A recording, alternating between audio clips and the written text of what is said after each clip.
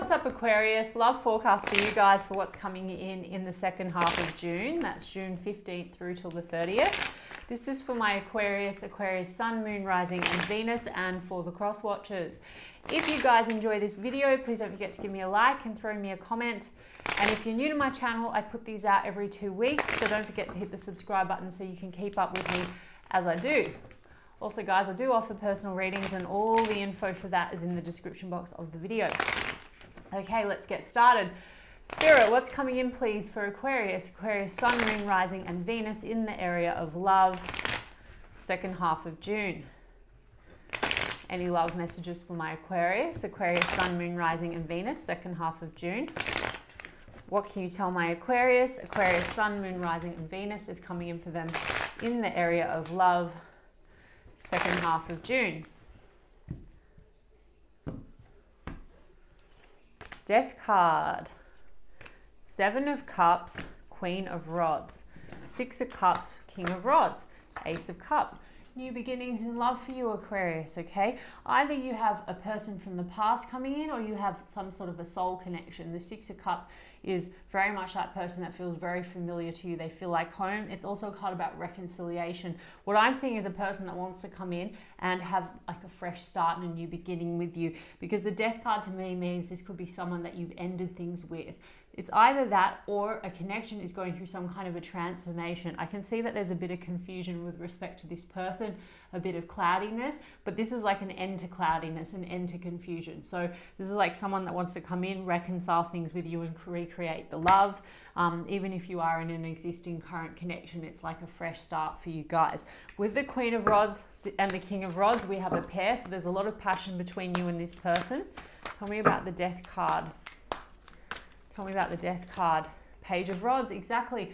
It's like something's either, this is either someone that you ended things with, guys. Sorry, Mercury is still in retrograde and it's difficult sometimes to get the words out. This is someone that you either ended things with or you're in a connection where things are transforming and there's new perspectives and new beginnings, okay, with that Page of Rods. But there's definitely a sense of reconciliation here.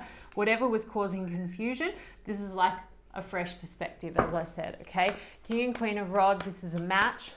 You could work with this person because King and Queen of Rods, they're definitely a working pair, or otherwise it's just your counterpart, someone that you match with on a passion level. And now I've got Queen of Swords, so this is you showing up in your read in a feminine energy. So this is also about honest communication. Okay, so if there was confusion between you two, this is about speaking your truth and being honest to clarify things. And the King of Cups, because someone has a lot of love for you. Okay, so they could also be coming in because they want to communicate that to you. As I said, that the 8 of Wands, so there's a lot of communication and movement between you and this person in the second half of June. Oh, my throat just went funny, guys. This is the throat chakra, so there's definitely things that need to be communicated between you and this person and truths that need to be spoken. With the 8 of Wands, communication coming in because things have been a little confusing and cloudy, and maybe you feel like you've been kept in the dark about things, or there's just a sense of things that are just not clear, right, with that 7 of Cups and the Moon card. But I do feel like there's a sense of moving ahead, moving forward, coming out of that confusion, ending that confusion and moving forward into clarity and a new love, okay? With the King of Cups, you could be dealing with a Cancer, Pisces, Scorpio, masculine. Otherwise, there's just like a real emotional tie with this person, okay? They have a lot of love for you. You could be dealing with someone at a distance, or travel could be a factor. That's just for some of you. King and Queen of Wands, one more about this pair. 2 of Swords, okay? So you are a pair with this person, but there has been a little stuckness. The blindfold's been on. There's a lot here about confusion and lack of clarity. Maybe it's about what direction this is headed in, or maybe this connection has just been stuck. It hasn't been moving. But like I said, the 8 of Wands means there's going to be movement. With the Star card here, this is about wishes fulfilled. It's also a card about renewal. So if things have felt like they were dead or dying, this is about a renewal, and this is also about hope for the connection, okay, and wishes. So we've also got the Ace of Pentacles. So this is another card. It's a new beginning. That's not just about a new beginning in love, but a new beginning in commitment. We've got Scorpio energy with the Death card, guys, and then we've got Aries, Leo, Sag with the King and Queen of Rods, and a lot of Cups. So as I said, water sign energy. What else do we need to know, please, Spirit? What else do we need to know for Aquarius? King of Pentacles, the Five of Wands. Okay, someone wants to come in. They want to show you that they're very loyal and committed. Okay, for others of you, there could be a couple of options here with the Seven of Cups. Maybe you do have a couple of people around you, or a couple of cups around you, or you're dealing with someone in that energy. There's outside energies that could be interfering with the connection. The Five of Wands can be conflict and competition, but I do feel like there is someone coming at you that wants to be very loving and someone that's very committed and loyal to you. Okay, the High Priestess though, and the Four of Pentacles means that there is an element of secrecy here. You could feel like this person withholds from you or doesn't give you all the information. That's why we have that Moon card. It's like maybe you feel like you've been kept in the dark about things. It's like they hold on to you, but they hold back a bit. Or maybe you're withholding some stuff, Aquarius. Okay, I'm going to get cards on them specifically. But the Sun card and the Two of Cups. Two cards about new beginnings in a relationship. Okay, so the Sun card is about a new beginning. And the Two of Cups, this is about you two coming together in some kind of a union, all right? With the Sun card, this is also about clarity. So you're going from the Moon to the Sun. You're coming out of the dark for some kind of a new beginning with this person. Leo energy with the Sun, guys. Let me get some cards on this person and their feelings and intentions towards you. Feelings and intentions towards Aquarius, please, Spirit. How does this person feel and what are their intentions towards Aquarius?